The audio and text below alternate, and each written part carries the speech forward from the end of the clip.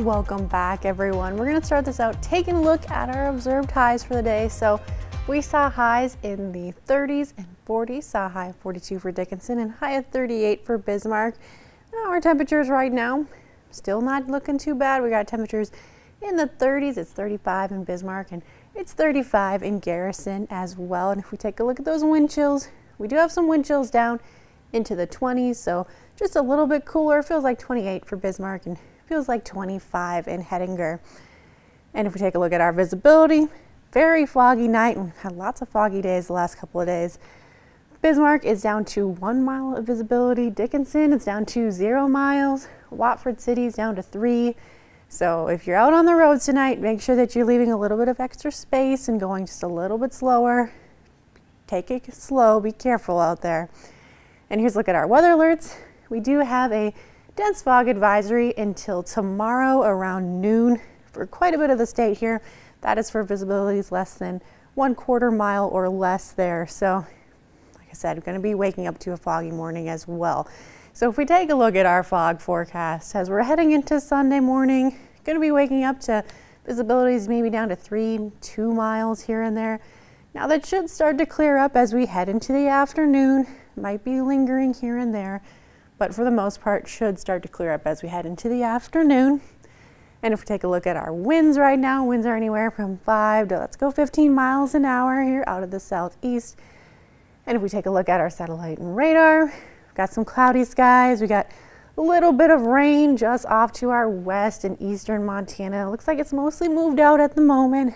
And we have been seeing quite a bit of patchy drizzle here and there. Now, that's not really going to show up on our satellite and radar, but especially where it's foggy, if you head out and it's drizzling a little bit, don't be surprised. And that'll continue as we head into tomorrow morning as well, that light patchy drizzle here and there. So if we take a look at precision cast, as we head into the morning, going to be seeing a couple of those scattered showers here and there. Mainly in the west is where we're going to be seeing some light rain. Otherwise, like I said, that drizzle. And then as we continue throughout Sunday into Sunday night, we're seeing some rain showers up to the northwest. Like I said, it's mainly staying in the west, but can't count out a few little light drizzle here and there for the rest of the state as well. Then as we head into Monday, going to be waking up to quite a bit of clouds, but should be staying pretty dry on Monday. Could see just a few light showers in the overnight hours. And then as we head into Tuesday, we're looking pretty dry as well until we hit the nighttime, and then that is when we're starting to see some rain and some wintry mix. It's going to start out as rain. It's going to change into snow as we continue into Wednesday.